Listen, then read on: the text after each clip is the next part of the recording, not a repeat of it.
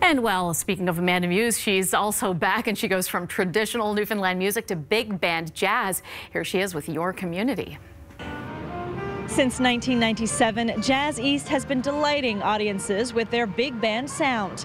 Well, this weekend, they'll be hitting the Arts and Culture Center stage in St. John's for the very first time.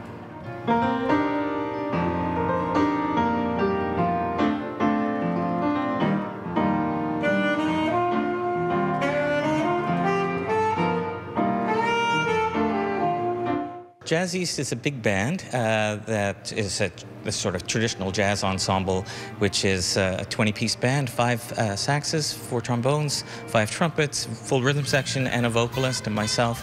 So it's sometimes called a jazz orchestra.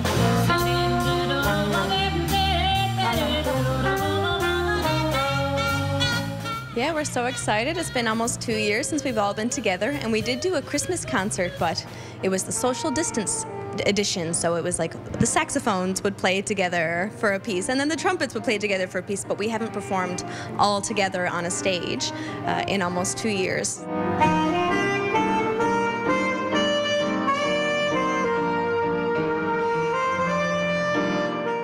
And you are actually going to be honoring one of the jazz greats. Tell us about that. We are. We're going to be honoring Phil Nimmons, and Phil is known as the Dean of Canadian Jazz. Phil turned 98 about 10 days ago, and he was my teacher at the University of Toronto.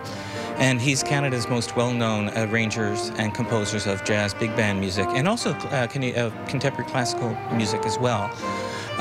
But he's really well known for his big band writing. He had a band in the 60s called Nimmons and Nine, and then he added more players. It became Nimmons and Nine plus 6.